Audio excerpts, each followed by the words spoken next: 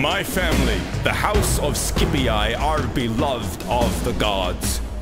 A proud boast, but true, all the same.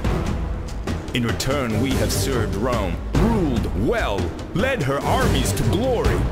It has cost us dearly, despite the love of the gods. Sometimes the hatred of men is stronger.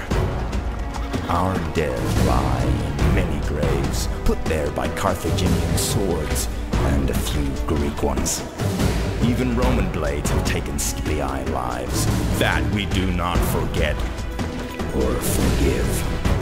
So, now our time has come. The spirits of the dead cry out for blood. I will lead our family in this undertaking. The gods will grant us vengeance.